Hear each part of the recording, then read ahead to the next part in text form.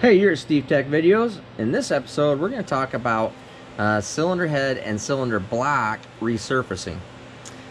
First things first here, I'll get Dylan over here running the machine, and we'll roll this over. Now, the blocks need to go into some form of a quality shop, whether it's ours or somebody else's, has good machinery that's going to be able to index your deck surfaces.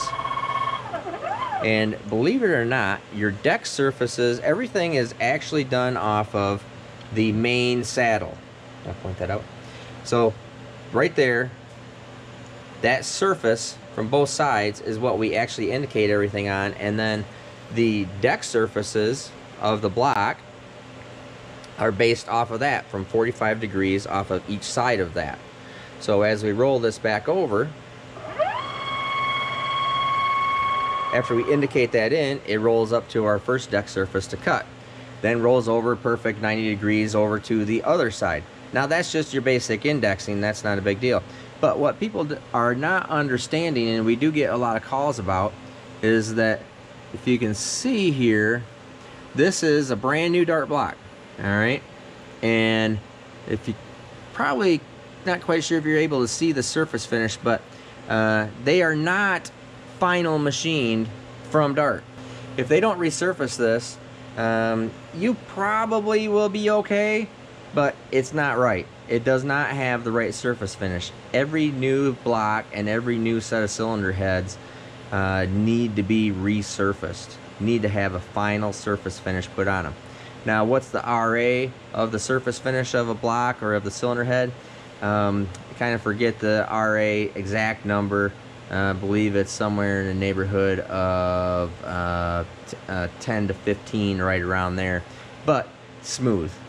There's no gaskets any longer that need to have any type of rough surface finish. Any of the multi-layer steel gaskets or even the copper gaskets, we still make those things as smooth as possible. So we use a large cutter like that right there, with either a CBN or a PCD cutter, depending on what material it is. You can just see that right there, and that leaves an extremely nice fine finish, flat, square, that's in the fixture, but that's all in the machinery that you're gonna be using to do that with. But remember, everything needs to be resurfaced. Stock blocks and aftermarket race blocks need to be resurfaced. Now, also talking about like in the cylinder blocks, if it's aluminum cylinder block, it's going to have sleeves in it. Typically, the sleeves protrude. Now you can look over here. They don't protrude like this, but they do protrude usually 2 to 5 thousandths above the deck surface. All right, and that helps to pinch everything all together. That protrusion up through the deck surface really embeds into the gasket, but you can only do that with a copper gasket. If you're going to run a multi-layer steel gasket on an aluminum block, you're going to have to mill it flat.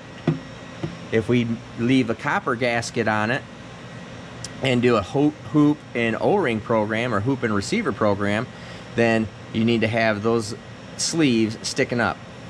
And we'll cover in a future episode, we'll cover how to do receiver grooves in the block, how to do hoops in the cylinder heads. But let's go over right now and we'll look at the cylinder head, and I'll show you the difference in that and why we resurface the cylinder heads and what we're doing there. Now, these are a set of cylinder heads that we had a customer send in a complete engine, so we took the cylinder heads off and they're going through the engine for him, and we noticed what an atrociously bad surface finish this thing has. I mean, it is atrociously bad. This is after we cleaned it up. Not resurfaced it, but after we cleaned it up. So you'll see this a lot of times where, I'll point to it here, where the certain kind of cutters, somebody cut this and resurfaced it with either a dull tool or the wrong tool, and it tends to drag and cause a really, really poor surface. I mean, that thing is quite literally scratched up.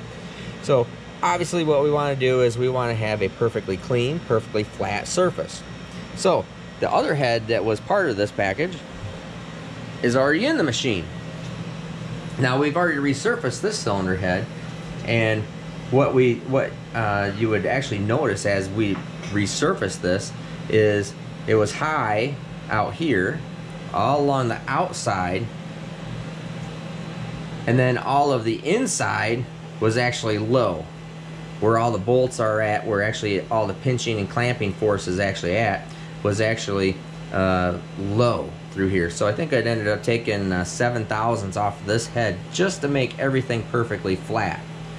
But that's what needs to happen, and you can see this is a extremely nice surface finish. It's very uniform right through here in the valve seat area. It doesn't tend to drag or make a different looking surface finish. All of those things, if your cylinder heads you get back don't have a perfectly shiny, perfectly flat, beautiful looking surface, they're not really right. You need to do those again. And typically also, you know, if for every 5 thousandths, or I think it's actually 10 thousandths per cc, I think typically a 10 thousandths or so is going to be in that range of 1 cc, maybe 2 cc's per combustion chamber. That all differentiates between what kind of cylinder head it is. So there's no exact number for that. You need to figure that out. But in general, it's right around there. And we try to leave as much deck material on a cylinder head as possible, because obviously the thicker deck material holds gaskets better. And since we're making big boost and big power on everything, we want to have as thick a deck surface as possible. So we try not to have these things cut a whole lot. We just want to keep good material up there. Make sure this is thick. Make sure that you have a very good fine surface finish in that 10 RA area, right around there. Make sure this stuff is flat. And like I said, in one of the future episodes, we'll do how we actually do combustion chamber modifications to these for boosted applications. We'll show you exactly what that is and how that works and how that changes the way the flame front crosses the combustion chamber.